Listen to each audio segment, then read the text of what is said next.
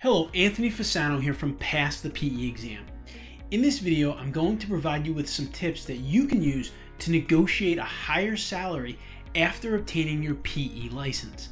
I will guide you through ways to approach salary negotiation and give you the tips, techniques, and skills to enable you to negotiate the compensation that you deserve.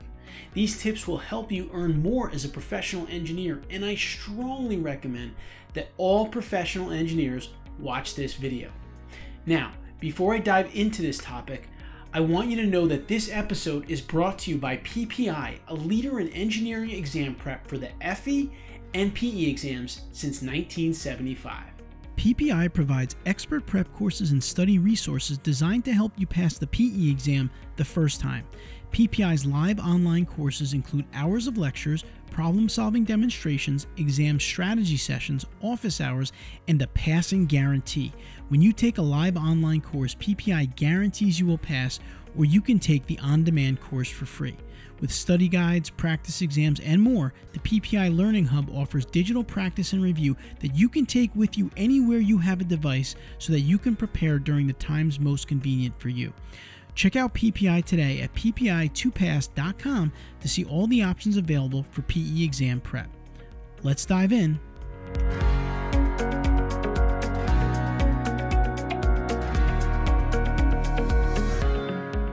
I often get asked by engineers if they will receive a salary increase or even a promotion after obtaining their PE license. Well, it really depends on several factors, such as your company policy, your new billing rate, and your company's multiplier, which all affect your maximum annual salary. How much you get paid also depends on how well your company is doing financially and how much you are directly contributing to their success. Now, some employers may want to pay you more, but may be unable to reasonably do so if the company isn't making enough money. So the bottom line here is that if you would like to get paid more, you will have to speak up and ask for it. Now, I know that's not always easy to do. However, there are a few tips that you can use to get the process started. Number 1, do your research. Prove you deserve a promotion and or a higher salary like a true engineer would, with facts and figures from credible sources. A great way to begin your research is by looking for average salaries of professional engineers by industry and location. You can start by looking into some of the major engineering societies like NSPE, IEEE, ASME, ASCE. Although you might need to pay for the latest salary information, older research is available online for free. And these organizations have already done the hard work for you by conducting the research. Use the information that they provide to your full advantage. Number 2, selling points. Once your research is complete, tailor your findings and format them into easy-to-interpret benefits for your manager. Prepare for the discussion using your results and practice until you've got the points nailed down. Now, here are some pointers to remember and practice for why you should be separated from your peers in terms of pay and rank. What makes a licensed PE better? Many engineers have graduate level degrees, but fewer engineers have their PE license. The license brings prestige to you and your company and your team. And you can back up these findings by finding out how many PEs work for your company already. Besides being able to legally sign off on engineering designs, you also can serve as an expert witness in the court of law with your license. In some states, there's even a ranking system of engineering companies based on the number of PEs that they employ. So by becoming one, you may have just moved your firm up the ranks. Number 3, timing is everything.